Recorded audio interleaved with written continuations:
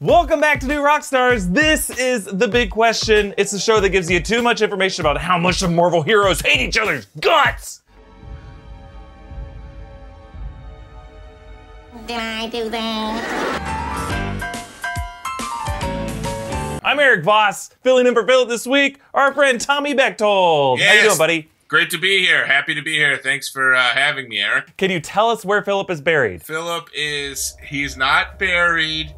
He's melting in a vat of acid. Oh, so I've been digging under that septic tank, and You'll find Carol Baskin's husband. You will not find Philip. You will find Philip in my new product of hand soaps and lotions and hair gels that come out. Fill me ups.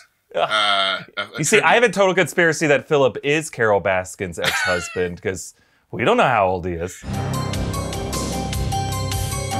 So yeah, a couple days ago we just did our re-breakdown of Captain America Civil War, and we love the movie, but as we know from the Marvel Comics, Civil War is a way bigger deal, and now we're in an MCU that has pretty much everyone involved. Gang's all here, yeah. So hit me with that question, Tom. Okay, so my question for you, Erik, is what would a true MCU Civil War look like now that Marvel has all of their heroes available to them? Let's recap here. Yeah, in the MCU, Captain America Civil War was based on the Civil War event in the comics, and the Sokovia Accords were like a form of the superhero oversight and registration, the Superhero Registration Act, as it's known in the comics. So in the movie, Team Iron Man, who's pro-Sokovia Accords, includes Tony Stark, Rhodey, Black Panther, Vision, Spider-Man, and Black Widow, though Natasha changes sides during the airport battle to be on Team Cap. Team Cap, who's anti-Accords, Captain America, Bucky, Falcon, Hawkeye, Wanda Maximoff, and Ant-Man. So, as we know in the film, it's not as much about the Accords by the end of the movie. It's more personal. Tony hates Bucky because Bucky killed his parents, and he blames Cap for defending him. T'Challa hates Bucky for he thinks is involved in his father's killing. Wanda never trusts Tony. Rhodey gets critically injured. That makes it super personal. Vision misfires at Team Cap. By the end of the movie, it's not about the Accords. It was just Zemo manipulating the Avengers against each other. The way Tommy is manipulating me and Philip against each other. That's right. The way I've used Marina and Joven and all of the other non-Philip and Erik characters as pawns in my game. The sad part is we know what you're doing, Tommy. We're just powerless to stop you. Who's that? In the comics, Civil War is obviously a way bigger deal, involves pretty much all of the Marvel Universe. It starts when a superhero fight blows up 600 people in Connecticut, 60 kids die, the public turns against superheroes, they demand the Superhero Registration Act, it passes, the X-Men declare neutrality. They're like, we don't want to pick a side in this because either way it's lose-lose for us. Iron Man leads the pro-registration side, Cap leads the anti-registration side, Spider-Man starts off with Team Iron Man, he outs himself, big press conference, big deal, but then later by the end of the war he switches sides to Cap. He's horrified by the enforcement things that they're pulling. Tony and Reed Richards bring in this, what people think is Thor, but really it's like a clone of Thor that is called Ragnarok. It kills Bill Foster, Goliath. Yes. A big moment. And then the war ends with Cap surrendering, but he gets assassinated. Huge moment in Marvel Comics. So let's apply this to the MCU now with all the characters who are there. All the characters who did not appear in the Civil War film, which side would they be on? And since we don't really know, we're going to use some standards here. First standard, how their characters cited in the comics. 2, what their longtime alliances are with other characters. 3, their general attachment to Earth's politics and laws. Do they care? Right. 4, their general moral alignment. We're going to apply some D&D gridding here. And then 5, whether they wear a mask. Because as we saw in the Civil War event, whether or not they're a public superhero is a big part of it. Do they want to reveal themselves, reveal their real name to this public oversight? Or are they just like, whatever, everyone knows who I am anyway? You can learn a lot by whether they wear a mask, especially now more than ever. Tommy, will you please wear a mask when you go outside? I always wear a mask. I've been wearing masks for years. People used to beg me not to. Now they demand that I do. Out of the game as usual. How do you see these things coming? You must have been involved. Were you part of that chemtrail conspiracy, Tommy? Well, what happened is I have an orb in my basement that talks to me. It commands me to do things, and occasionally, if I do its bidding, it will reward me with little glimpses into the future. For instance, Erik, I wouldn't get sushi next week. Oh, shit. Why? Why? Tommy, tell me! Tommy Tells. Tommy Tells is your new show, right? Tommy... Nostradamus. Okay, first character, Hulk. Bruce Banner, right? Yes. He was on Sakaar during Civil War. In the comics, he was also off-world during this event. He wasn't really involved.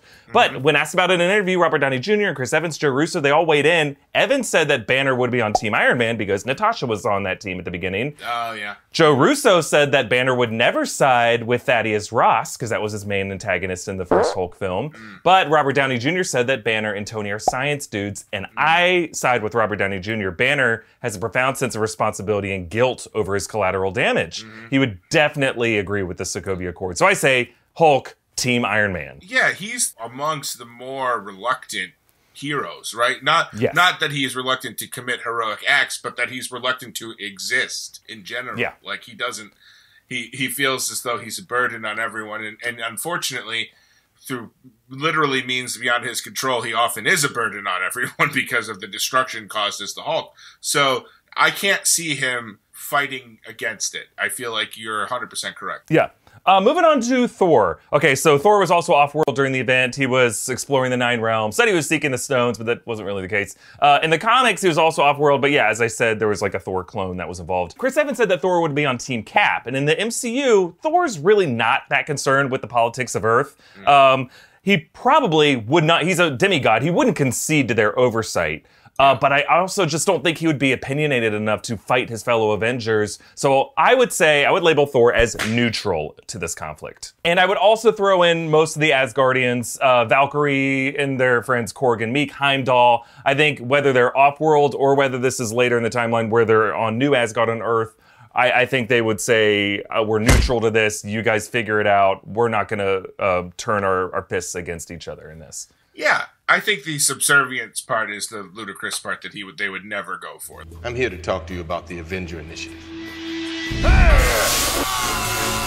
I can't see any of the Asgardians walking in with their hands in cuffs or voluntarily registering to be monitored by any sort of Earth government. One Asgardian who has volunteered his hands to be in cuffs is Loki. So, you know, Loki is both alive and dead at the same time these days in the MCU.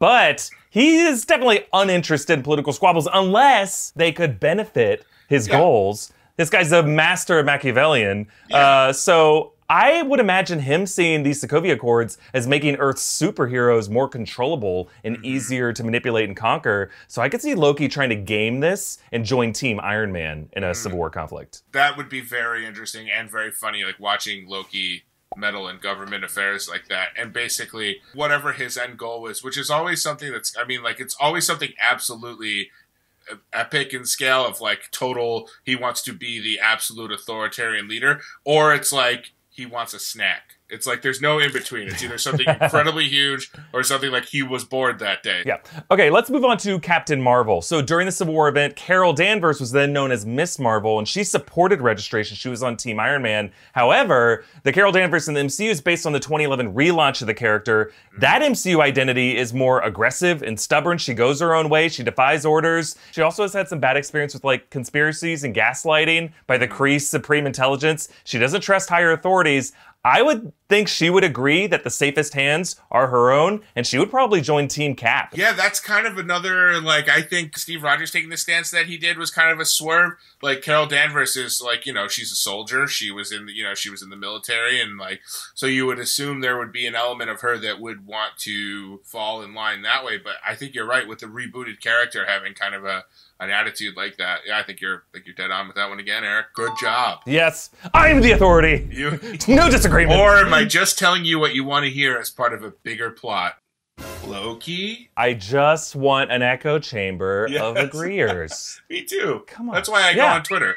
Oh, boy. Let's quickly check in on Doctor Strange. Yes. He was around during this event, but notice how the Ancient One, the other sorcerers, they didn't get involved because they serve authority that's beyond the laws of man. They would remain neutral as well. They've seen too much stuff in their lives that, like, when these things happen, they already know how they're, like, half of them probably have already been to the future and know how it turns out, and they're just like, okay, that's fine. Yeah.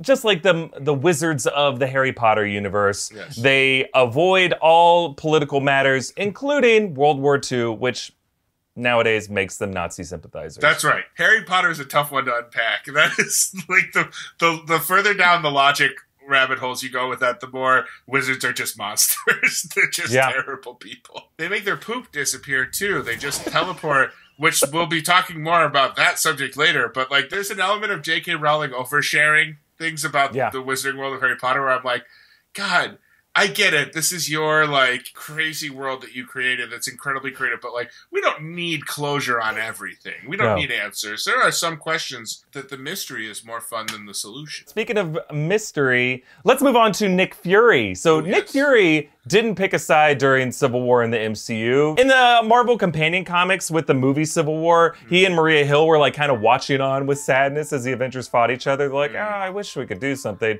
One would think Nick Fury would be pro-Sokovia Accords because he has in the past favored big government control over superheroes. He wants them as a weapon in his arsenal. But we saw in Winter Soldier, he definitely learned that he could no longer trust the government to oversee anything. Right. And Civil War is post-Hydra Shield. So, yeah, I would definitely say Nick Fury would be Team Cap during a Civil War conflict. Now, along with Nick Fury would probably be characters like Wasp, Janet Van Dyne, and Hank Pym. Now, Hank Pym is usually aligned with Tony Stark, but in the MCU, they're frequent lawbreakers. They say never trust a Stark, so like Scott Lang, they would also be Team Cap. That, to me, is a hugely valuable swerve to have them be on Team Cap because just the technology alone that they possess. But. Sure, yeah, they have access to the quantum realm. They can shrink, they can time travel. That's a huge benefit for Team Cap. Now, on to the people of Wakanda. So T'Challa, of course, supports Team Iron Man, and with that would probably be Okoye and Shuri. They're very loyal to T'Challa. However, M'Baku is interesting, right? I would imagine M'Baku would be less willing to consent to this oversight from a foreign authority. He doesn't even trust the Wakandan throne that much. I would imagine M'Baku would probably side with Team Cap. Now, let's move on to other characters in the MCU, the Guardians of the Galaxy. Now, the thing about them is the Guardians of the Galaxy that we know were based on the Abnett and Lanning relaunch of the characters in 2008. They weren't really part of the Civil War event. And I would imagine they don't really give a shit about Earth's politics, so I would imagine they remain neutral, along with everyone else in their world. Characters like the Ravagers, Adam Warlock, Aisha. If they even knew that it happened, they would be neutral. Yeah, if they had cared, they'd be like, so what's going on Earth? Right. Okay, we'll just go fly over to Hala, or we'll go over to Xandar. We'll be okay. Right. Let's move on quickly to the characters who we know are upcoming to the MCU, who are there, and they're going to be in movies in the next couple years. Yes. Shang-Chi. So in the Civil War comics, Shang-Chi was part of the Heroes for Hire, who are pro-registration, and I would say as an enemy to the Mandarin and the Ten Rings, also enemies to Tony Stark, the MCU Shang-Chi, from what we know about him, would probably be Team Iron Man. The Eternals are coming up. The Eternals, those assholes have stayed out of everything. They're the wizards in Harry Potter. They're the... Yeah, why would they intervene now? Yeah. Eternals are going to stay neutral and see this out. Now, Blade is an interesting one. We know Mahershala Ali is coming up to play Blade sometime in the future. In the Civil War comics, Blade is one of the enforcers who helps hunt down superheroes. He is a monster hunter. Yeah. He likes to kill vampires. Yeah. I would think he would be pro-Accords in order to rein in the other vampiric and other demonic entities around the world. He might be Team Iron Man. And he's a very tunnel vision superhero. He can singularly focus. The thing that always sways these heroes morally in the movies and sometimes in the comics is when they have a new element of something to care about, whereas Blade's kind of got a singular focus. Yeah. Blade wouldn't have a philosophical objection to this kind of thing. Neither would She-Hulk. Jennifer Walters is a lawyer. She's out in the public. She doesn't hide her identity. And she's cousins with Bruce Banner. We've considered Bruce to be on Team Iron Man. As she is in the comics, I would say she would be Team Iron Man. I love it. She's just Hulk to me. You know, I don't feel the need to gender my Hulks. But I would like her to represent me in the court of love. Now let's quickly check in with Miss Marvel and Spectrum. They seem like they're aligned with Carol Danvers. They're very super powered. I would say they probably agree that the safest hands are our own. I would put them on Team Cap. And lastly, Uatu the Watcher is technically joined the MCU, played by Jeffrey Wright in the Marvel What If show. He is a Watcher by definition. They don't intervene. They just observe and record. He is neutral by definition. He has to be. Otherwise, he doesn't get to be the Watcher. He's the doer. I'm a doer. He just likes to watch, kind of like you. Yeah, I mean, I'm a big-time watcher, very infrequently a participator, but when I am, it's usually just tickles. Oh, boy. All right, now, our last category of people are people we know are coming to the MCU, probably the rumored MCU joiners soon. Okay, the Fantastic Four. In the comics, it's interesting, they're split. Reed Richards supports registration, Sue and Johnny are against it, Ben is neutral. I would say in the MCU, applying these things, Reed Richards, he is a man of science and order. He is very much aligned with Tony Stark's way of thinking. He would probably be Team Iron Man, and I agree. I think Sue Storm and Johnny Storm would probably be Team Cap, because Sue Storm, Invisible Woman, Johnny Storm, a guy who likes to go his own. Because he is Cap, they're the same character.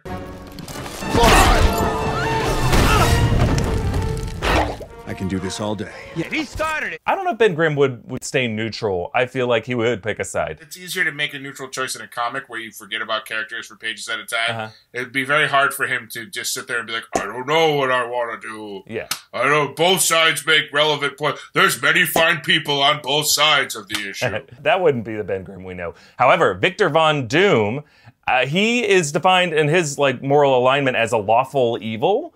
And I could see him joining Team Iron Man as seeing you know what? Registration is the smart way to go. I'm going to use this for evil reasons. Right. But for right now, I'm going to join Mr. Tony Stark in registering everybody and hunting them down.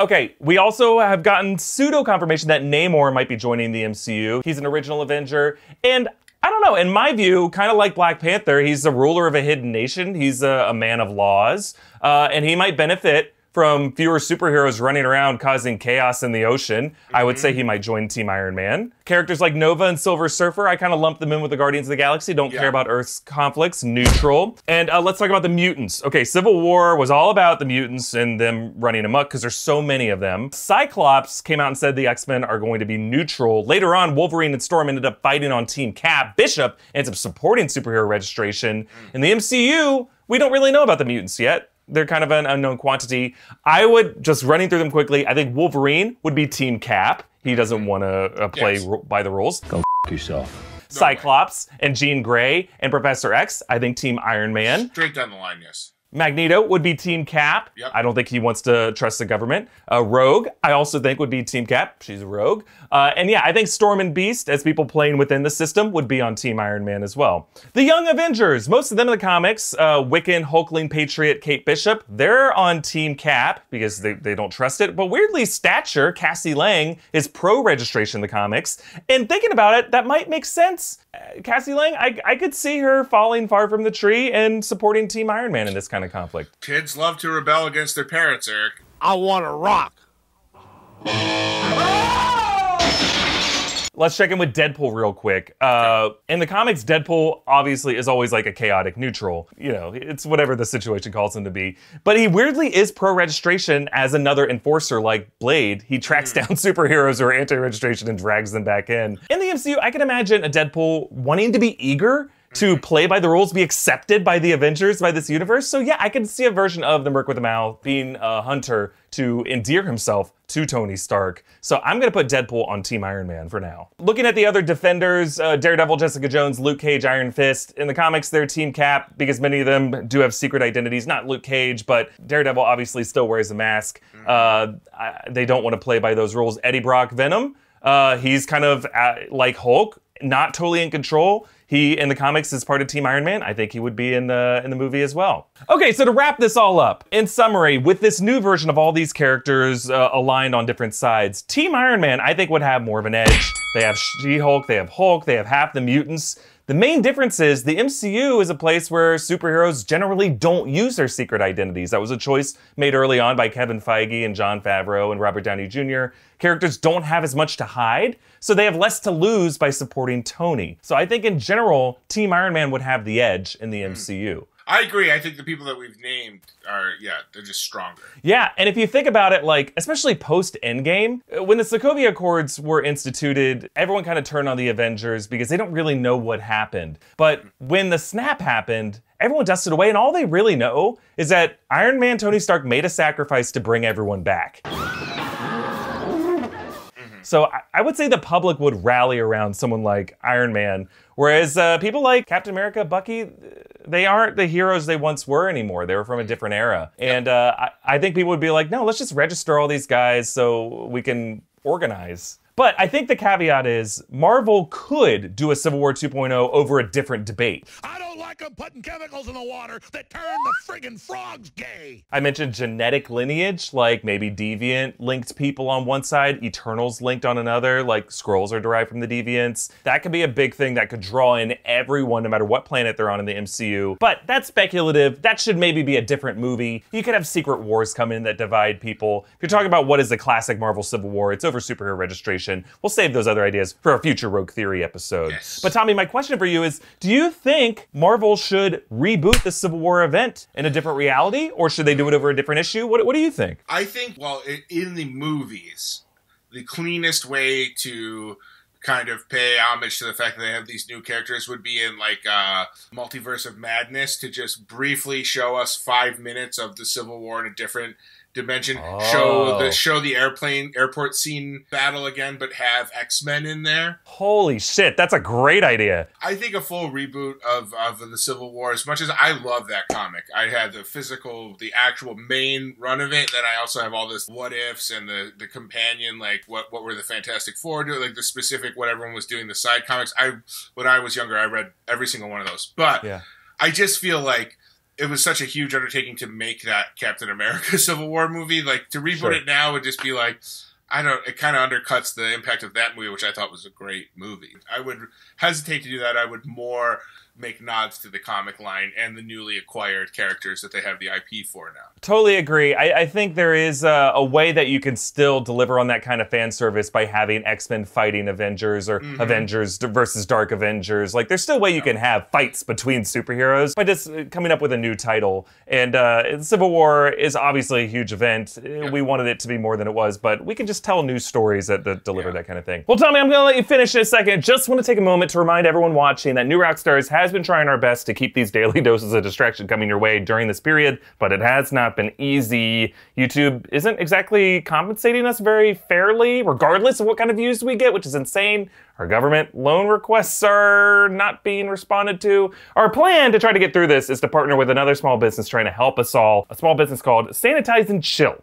So Sanitize and Chill combines hospital-grade ethanol-based hand sanitizer with CBD. And don't worry, we have been making sure this product is actually effective at killing viruses. We're working very closely with the company. We're getting some medical professionals to make sure it meets the highest levels of guidelines. So here's the deal. There's no THC in this stuff, so you're not gonna get high using it, but your hands will get clean. And it's green because it contains aloe vera to keep your hands smooth. And aloe vera is amazing. Every bottle of this has 100 milligrams of CBD, and alcohol content on the sanitizer is above the 60% level threshold that the CDC recommends for inactivating viruses and the other labels that you're familiar with. This is 70% alcohol. It's stronger than those brands that we took for granted that we can't really find on the shelves and are crazily marked up on online retailers. There is a limited supply of less than 2,500 bottles because of the small size of the company and the quality of this stuff. So if you are looking for hand sanitizer and you want to try to help us out, act now. Go to bit.ly.com/nrchill and use the code NewRockstars10 at checkout for 10% off your order. All right, we're gonna move on to a bite-sized question that Tommy has done the research,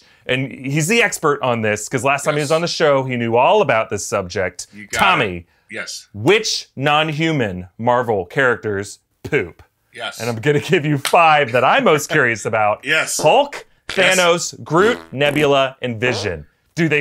Well, they say everybody poops, Eric. The books say that, but that's not true.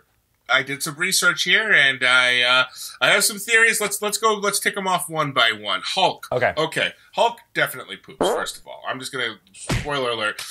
In Endgame, he's eating, I think he's eating breakfast food, and then later he eats Ben & Jerry's ice cream. He's constantly eating. He's eating. So, I'm sorry, it doesn't just go away. That has to come out. However, there is comic book precedence for this. In the Marvel Zombie comic line, Zombie Hulk eats so much human flesh that when he turns back into Bruce Banner has an excruciating stomachache that he almost dies from. So the answer is the Hulk takes massive dumps, but it's better if he dumps as Hulk, because unlike Ant-Man, who it's just the distance between atoms when he shrinks and expands, so everything shrinks and expands on a molecular level. The Hulk is gaining muscle mass and gaining tissue and everything, but he's the mass of what he eats remains the same when he goes down to Bruce Banner size. So he has to be very careful. If Hulk doesn't take Hulk dumps, if Banner takes a Hulk dump, he's going to the emergency room. That's a good point. In the comics, it's rare that we see Hulk actually eating, because he's usually just too mad to focus on sitting down and eating a taco. Exactly. But yeah, in the MCU, that guy consumes quite a bit. So where does it go? All right, so next we'll go Vision. This is a pretty easy one. Vision is made of vibranium and synthetic tissue. Much like Superman, he's powered by the sun. He's solar powered. So he does not need to eat or drink. He does not need to poop. He doesn't eat anything. He simply needs to charge up like a solar battery. However, his powers, when he's on planets that have different suns, if there's a comic book storyline where he goes to a planet that has like a negative sun, and it makes him weak, and he becomes almost depowered. So he does not poop, to answer that question. And I guess that makes sense. In the MCU, he makes the pepper cache, but he doesn't taste it. He doesn't really understand digestion or consumption. So yeah. Yes. Now Groot is a tough one, because he does, in the comics, it's established that he does, like all plants, use photosynthesis, and the waste product is oxygen, which is really handy for us Terrans. However, in a draft of Guardians of the Galaxy 2, the only line that made it in was Drax saying, "I have famously huge turds." But there's another line before that is Peter Quill telling Groot, when he's baby Groot, that he has to start aiming for the box, implying that he's excreting some sort of waste. And this isn't necessarily poop, but when they jump through hyperspace, Groot vomits, implying that he has something in his stomach. So there is precedent that Groot maybe poops and excretes oxygen and uses photosynthesis, which that's just too much going on. I mean, like, for me, that's a long weekend. Yeah. Oh, boy. Nebula poops, but very infrequently. Okay, so Nebula has, again, we have to kind of do, if this is true, then this is also true. We don't really have a lot of cinematic or literative proof of Nebula taking a dump, which, God, if you're out there and you're an artist, get to work on that, because I'll pay top dollar. But she does eat. She requests raw vegetables in Guardians of the Galaxy 2. She also mentions being hungry to Tony Stark. However, when her and Tony Stark are kind of shipwrecked, if you will, on their spaceship, Tony is wasting away, and she is not really showing as much physical trauma. So it suggests that her digestive system moves much slower.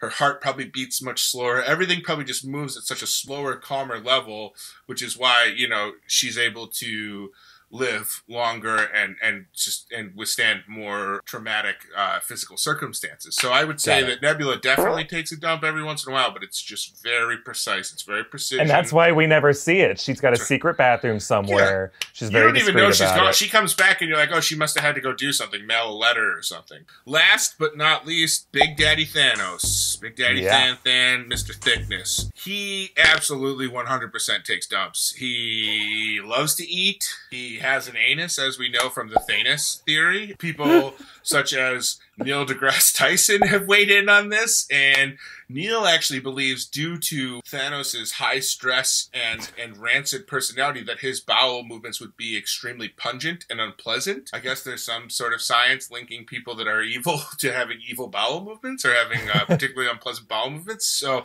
oh my God. And if you remember in Endgame, again, this is one of those, if this is true, then this was true. Thanos is harvesting those gourds when he's out in the fields. Like, I don't know, unless he's making, like woodwind instruments or decoration, I assume he's making them for food, right? Yeah, we've done that on Big Question before. What was Thanos cooking? And I think we concluded as some kind of like butternut squash stew or gorgeous. Bisque. Maybe a borscht. Maybe a borscht. Maybe some sort of gourd gazpacho. But either way, if something comes in, it's got to come out. We learned that day one of human camp. So I think Thanos definitely poops, and I think it definitely smells, and he definitely doesn't use any spray. He just walks out, lets you marinate in it if you're the next one in. I bet people have died from Thanos' dumps. So, yeah, that's what I got for you. That's the straight talk from me. Tommy, I'm so relieved. Only you can answer these kind of questions. I don't know why you're so fascinated by them, Tommy. Maybe it's just we keep assigning them to you. It's a passion of mine. What can I say?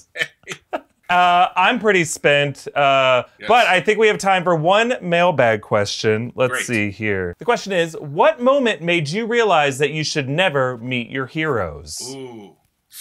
So, as comedians, or, as attempting to be comedians, we have our comedic heroes, and man, can that be a slippery slope. I had dinner with a comedian friend of mine who is very, very nice, and another friend of his, and we had dinner, the three of us, for an hour and a half, and that person never looked at me, never talked to me. When my friend referenced me, that person ignored him. When I talked to that person, he ignored me. At the end of the night, I shook hands with my friend. I went to say goodbye to him. He reached out his hand apathetically like this to give me a fist bump. Still didn't say anything, and I have to say, that's why I'm not a fan. Not to name names. I interviewed for a job for and I found him to be very nice. Yeah. Unfortunately, it was a friend who got me the interview, and I didn't realize to be in the room to interview me. It was for like a researcher position, and I hadn't seen enough episodes, and they asked me what was my favorite bit from a recent season, and I couldn't, my mind went blank, and I mentioned something that was from season 1. And it's like my biggest me. What is wrong with me? And also, let me make, this is the caveat I give to all celebrities and people who are in the public eye. Everybody has a bad day. I have no idea what was going on with him. He might have just been broken up with. He might have gotten some bad career news. Maybe he just didn't want to talk to some 23-year-old asshole who his friend dragged along to dinner. So looking at it from his point of view, maybe I was the monster that night. So let's bring him on the show. Hear his side of the story. By the way, I think he's absolutely hilarious, and I just did not have good dinner with him. So but you never meet your heroes. Just bleep his name out.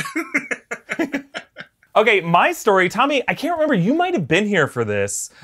So viewers watching, Tommy and I were on multiple improv teams together at our old theater, IO West, RIP. Actually, RIP every improv theater now, because UCB just closed. Oh boy, that's a sinking ship everywhere. Okay, but Tommy and I were on multiple teams, and one of the teams we were on was called The Cartel. It was a team with so many funny people, but just like, Tommy, I think you would agree, a lot of just misconnections, people making moves past each other. It was a lot of very funny people who didn't want to play well with each other. Right, everyone wanted to do their own show. Yes. But you know what? I look back on that experience as only a fond moment. Me too. I miss it so much. We get to perform a lot together, Eric. So that, the people on that team that I performed well with, I still perform with. So yeah, absolutely. Yeah. Well, Cartel was one of these teams, like many teams at that theater at the time, just could not have a good show, just was not connecting. And it was so frustrating. I'm like, I know everyone on this team is super funny. We're just not connecting. Finally, we did have what I thought was an A- show. And we all got off stage, we're high-fiving, we're like, yes, we did it, we did it. I don't know if you were on the team at this time or if you were there for that show. But afterwards, we come down, we go out the back door of the theater. Our theater was known to produce some relatively famous alumni. And there was one actor who took classes at our theater who went on to become a very famous TV actor, Emmy Award-winning sitcom actor. Tommy, I'm going to tell you his name.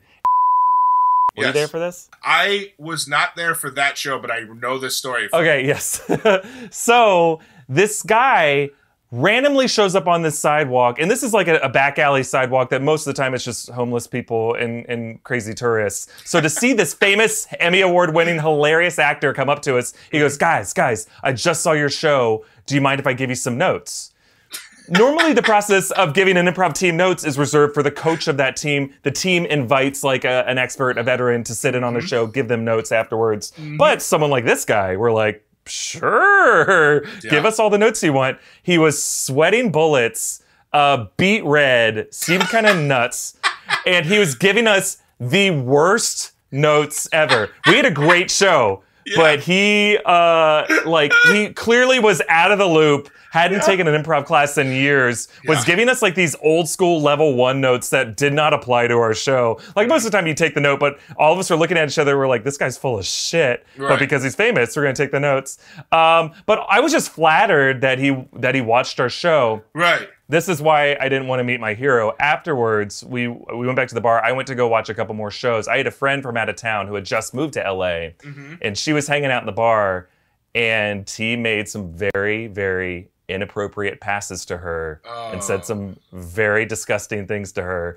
And that's why I'm not saying his name, because I'm waiting for his name to come out right now in this era. I don't know, it might have just been a bad night. It might have just been an isolated incident. There might have been others. That's the kind of behavior that you hear from people like, oh, that's never okay in any circumstance. It's probably someone who did that kind of thing because they knew they could get away with it because they're an Emmy winner. So it broke my heart a little bit. And a very nice public face. You know what I mean? A person. Yeah, you would never suspect it from this person. I think that sometimes that gives people a little more leeway in that department because it can be like, oh, he's so nice. Like you would never. Oh, he's so nice. Who? Him? Really? Never meet your heroes. Yeah. And to me, the reason I remember this is like, it was the Cartel's one great show that we did. Sure. Like that team existed for like 5 years, had the most rotating performers. Coaches, performers. Like, everyone was on the Cartel at some point, and then it could just never connect. And finally it happened, and it was the same night that this weird ass incident happened. Yikes. And I'll never forget it. Oof. Never meet your heroes. Never meet your heroes. Amen. Never, ever meet your heroes. And that's the lesson from Civil War. Yes. These heroes are people. They shouldn't meet each other. They know what should be. Well, that is our show. Tommy, thanks so much for doing this with me this week. It was so great to have you on. Thank you for having me. As always, it's a joy to talk to you, and I miss you. I miss you too, buddy. Sooner or later, we'll be back doing an improv show, having Emmy winners sexually harassed on our team. Absolutely. We'll be opening up doorways for serial harassers to run rampant on our female friends. Ain't that America? Oh, God. Cut that out. Please cut that out. Ain't that America? All right, go Bills. Hey, a reminder that you can join our official Discord by becoming a patron at patreon.com/newrockstars. That's where we usually see these questions first. We have a whole channel just to submit questions. You can, of course, tweet at us questions. You can comment in this video. But the best way to get these questions directly on our desk in front of us is by joining our Discord server. Also, you can get an audio version of the show by subscribing to the New Rockstars Big Question podcast feed wherever you get your podcasts. Thanks to everyone who submitted questions this episode. You can also mail us your questions by mailing it to our P.O. Box address here. You can follow me at EA Voss, follow Tommy at Tommy Bechtold on all social media, and of course follow New Rockstars on social. Subscribe here on YouTube to get too much information on all the stuff you care about. Tommy, what are you trying to plug here? This is my new book, The Christmas Donkey. It's a little golden book, and you can buy it in stores anywhere. Oh, Merry Christmas. That's when this is airing, right? Yeah, yes. Who knows? All right, everybody. See you next week. Bye. Bye. Bye, Eric.